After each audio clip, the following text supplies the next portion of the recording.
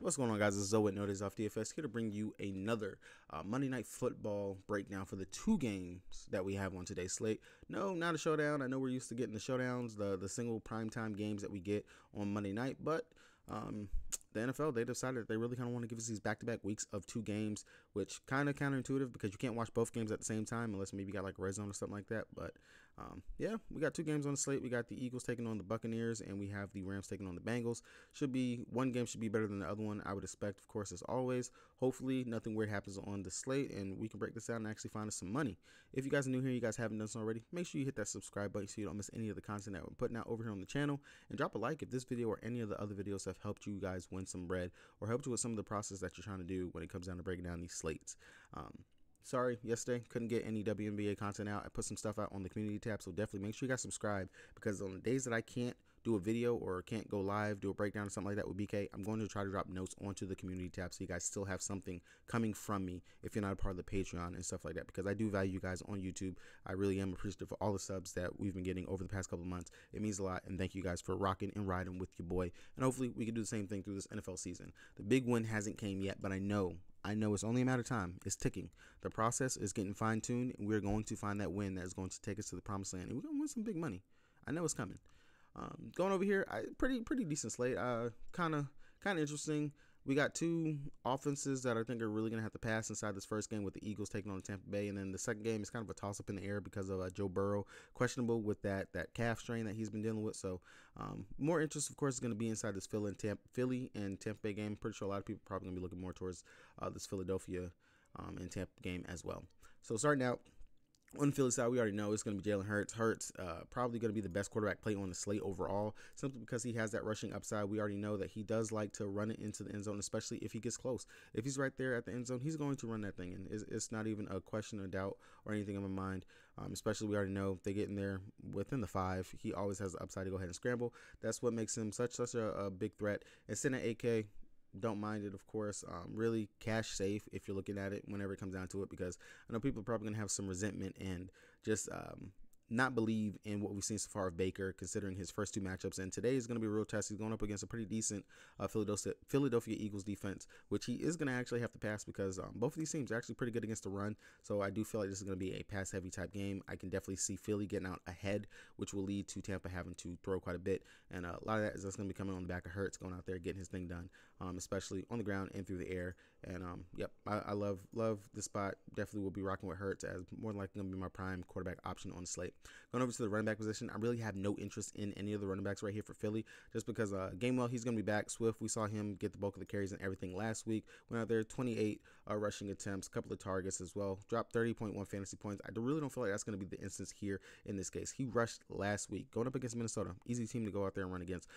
28 rush attempts, 175 yards. I don't see that happening right here, considering that both of the first two games that Tampa Bay has played so far, they got a pretty good front out there, but they've kept the opposing running backs under about 70 yards in both of those games right there. So I don't see that happening right here, for especially what should be probably a split backfield with Swift and Gainwell being back from that rib injury that he had after running out there. 14 rush attempts, 54 yards going up against New England in that first game. So I don't see that happening, especially with the split backfield. Maybe Gainwell, just because he has that pass catching upside that we know that he can have, but really not going to mess with the backs here. I have some interest in the other backs in other spots right here. Going over to the wide receiver position, of course, we already know targets and everything is pretty much condensed. It's going to be A.J. Brown and Smith. Devontae Smith, over the first two games, 7 and 4 receptions in those games, but a ton of targets as well in those games, 10 and 15. So well, 10 and 5, so 10 targets. Really caught a touchdown in both those games, 17, 26 fantasy points. I don't think you can go any way wrong in regards to stacking him with his quarterback. But then, of course, A.J. Brown, 7-4, just $100 difference. So coming out here, looked a little frustrated in that last game. Really no production out there. 4 receptions for 29 yards. Honestly, he's my play of the day. Definitely feel like this is a bounce back spot. Really feel like, of course, like I said, you can throw on the Tampa Bay defense. You're not going to be able to run against them, but you can definitely throw against them. This is one of those spots where A.J. Brown, the matchup, that'll be there for him. Getting down the field, I can see a big game. I honestly wouldn't mind if you ran both of the receivers from with A.J. Brown and Smith going back with Jalen Hurts. I actually don't mind it at all. Just get all of the offensive production that you can get right there. That's really not a bad play. And of course, you'll just soak up everything that you can get right there. Going over to the tight ends position, Dallas Goedert bounced back in a big way last week, got a ton of targets and a lot of receptions, 6 receptions off of 7 targets, only 22 yards out there, no touchdown or anything like that. But after coming off of 1 target in week 1 and having nothing in that game, he really did pretty solid in the second game. Really would have liked a bit more production from him, only 8.2 fantasy points, but beggars can't be choosers. Don't mind Goedert, think he's a pretty decent spot, but I do have interest in Tampa Bay's tight end instead of going to Goedert, but definitely a different spot. Maybe you want to run a stack of Hurts, running back one of his receivers, and then run Goedert. That's an easy play right there. You can run as well. Don't mind that at all. Going over to the Tampa Bay side, I worked my way backwards since we went down. Like I said, I do have a lot of interest in Otten out there. Again, another team that I don't expect for them to be able to run against quite a well. And I do expect Baker. This is going to be a big test for him. He's performed very well in those first 2 games. Like I said, at least 34 pass attempts in both of those games. I do expect for them to be trailing, to be behind in this game, going up against Philly. And this would be a spot where we could see Otten. He's had some pretty decent targets, pretty decent receptions, and he's been reliable out there for Baker through these games. And I feel like he's going to be relied upon a lot, again, here in this spot, considering that it's going to be a pass rush coming after Baker. He's going to have to get it out quick. You attack Philly with the receptions and things in the middle of the field. You're not going to get those long passes, things like that out on the outside to maybe a Godwin or a Mike Evans. Really feel like it's going to be condensed, little short passes, moving the chains, things like that. And like I said, I'll refer back to it. Going back to my Patriots, Hunter Henry out there looked great, looked amazing out there in that first game. And then TJ Hawkinson in the second game going up against them. So really in for a big workload and a big production here. And I really do like him, especially the 3K, pretty much almost a min price tight end. Unless you pay up for some other spots, unless you stack those receivers in other positions and things like that on the slate. So really do have a lot of interest in Otten as a run back, honestly, that you can take if you go with that Jalen Hurts stack. Going over to the wide receiver position, definitely GPP options for me is going to be both Mike Evans and Chris Godwin's here in the spot. Like I said, I really don't see those down the field, long passes, things like that, those high yards and stuff like that we've seen for Mike Evans. The targets, yeah, those will possibly be there for him inside this position game, but Mike Evans is not someone that I'm really going to. Like I said, I don't really see those down the field passes happening here in this game. Same thing for Chris Godwin. Not really going to go to both of these guys. He's sitting at 5,700. I'd rather probably play for more of the Rams wide receivers who are priced right on that same price range for Godwin and Mike Evans in this position. Running back position, again, like I already said, you're not going to really be able to run against this Philly team, but White, we do know that he can definitely catch some passes, and he's been getting some targets out the backfield. 5 targets, 2 targets in the first 2 games, and he's caught them all out there. Rushed for a little bit. Decent game last time out, 21.3 fantasy points. Was actually able to run a touchdown in 17 rush attempts in both games. Again, I would think more probably around this line would probably be what we will see for him. 17 rush attempts, maybe I give him close to 50 yards, but I really feel like it's going to be the pass game. Those little dump offs and things like that he's able to actually get from Baker is what's going to make him actually pop, especially on DraftKings, a PPR web site that I would like to play on. 5,900, love the spot for him. Actually do not mind going to him here in this position, and will be my preferred back if I'm taking anybody in this game for the running back position. Going over to the quarterback, I think that you can definitely pay down to Baker Mayfield. That's what will make you different on this slate, is coming down to Baker, or well, actually truly going into the second game, playing one of those quarterbacks in that game will really is what's going to make you different, because very, very much guarantee that both Baker and Hunt, they'll be more of the higher owned quarterbacks on the slate, because they're in a more offensive throw-out type game versus the unknown that we have coming in that Cincinnati Bengals and Rams game right there. But Baker Mayfield looked decent in these first 2 games, 16, 23 fantasy points. Like I said, he's going to have to pass quite a bit. I'm definitely going to be relying on him. Those pass attempts, they're there. We know he can scramble quite a bit, get out of the pocket, run if he has to. Has looked really well. No turnovers, nothing like that in these first 2 games. So we're going to see what he does going up in this spot right here. Don't hate him, don't mind him, but don't feel like he's a must play that you have to have. Going over here to the Los Angeles Rams, before I even break that down, I'll go ahead and talk about some props that I do like.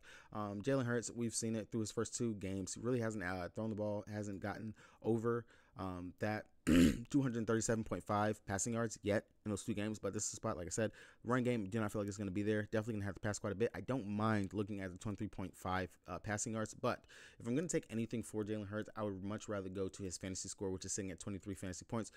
The production that he can give us with his legs and the rushing upside that he has, touchdowns, period, all that is going to be coming from him. More than likely, I do like his fantasy score here in what should be the better game of the 2 games.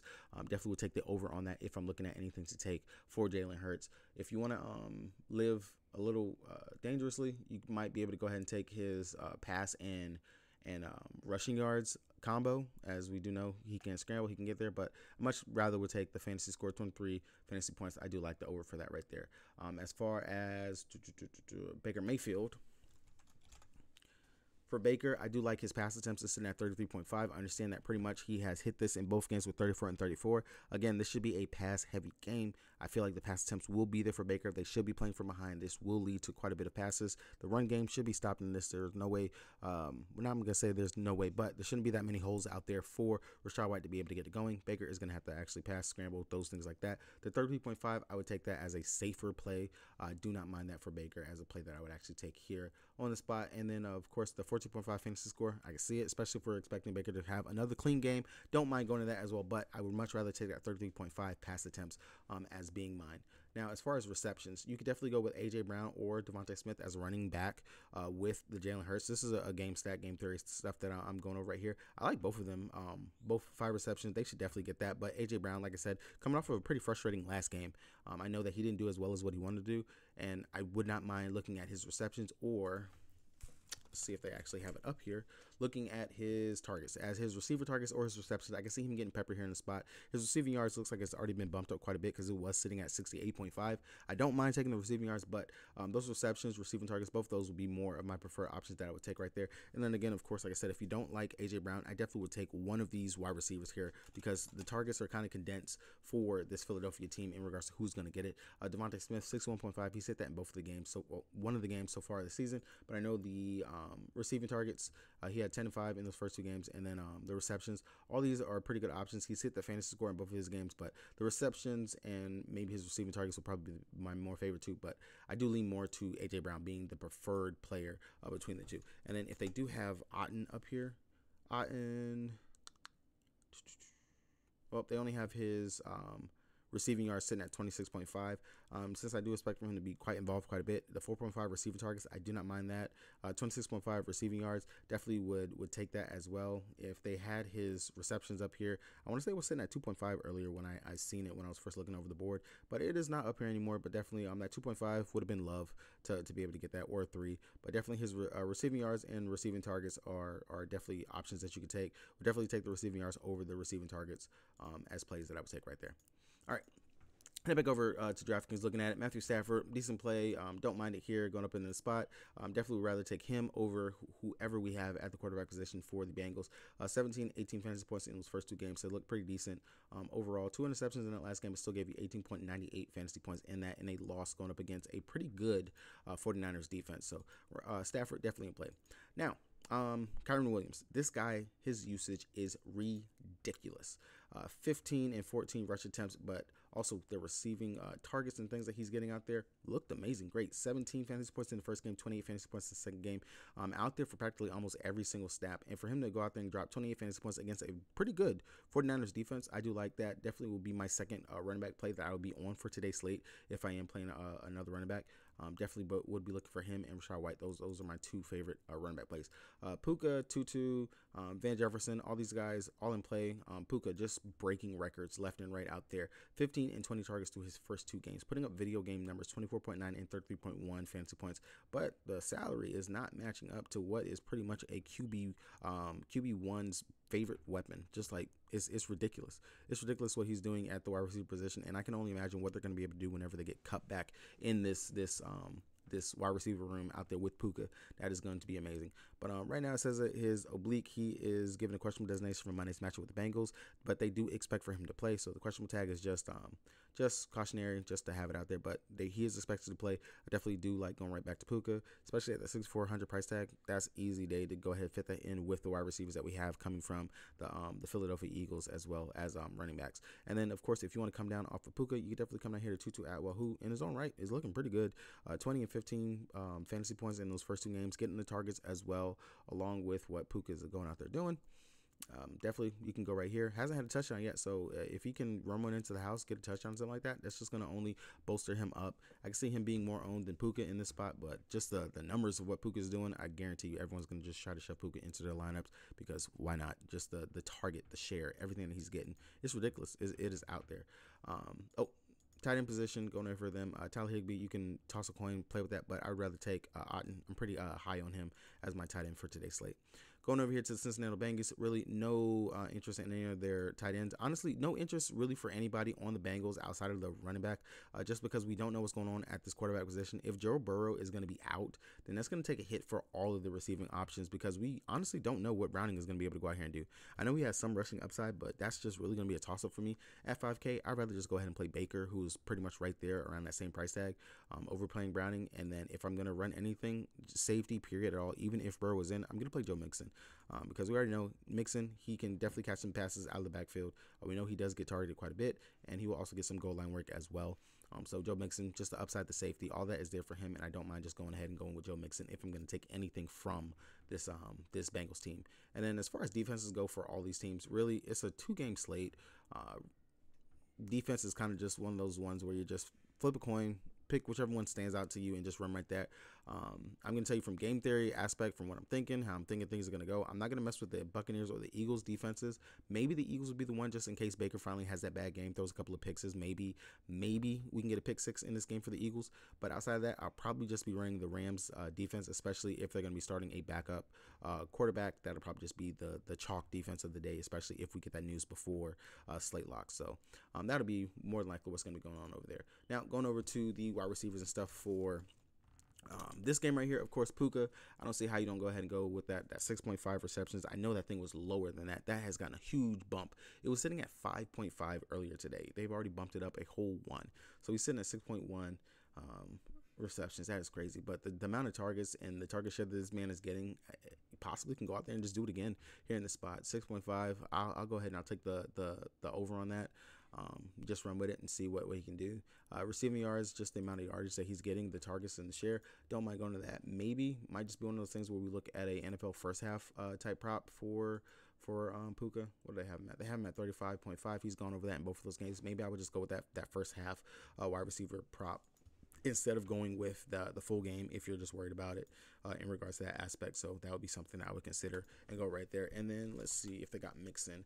This one right here, this is going to be more of a put it on a 6 flex play, 5 flex play, would be the Joe Mixon, the pass rush receiving upside for him for that touchdown right there. I'll take a chance on that as another play. But outside of that, those are going to be the only plays that I really do have some interest in for the slate. So hopefully you guys found some information pretty good in this video. Hopefully I help you guys build your lines and things like that. Make sure you guys drop a subscribe button so you don't miss any of the other content that we're putting out over here on the channel, and drop a like if it really did help you guys in any way, shape, or form. We got WNBA playoffs continuing tomorrow. We'll be back again to break that down with my boy BK. You know we guys got you covered with that.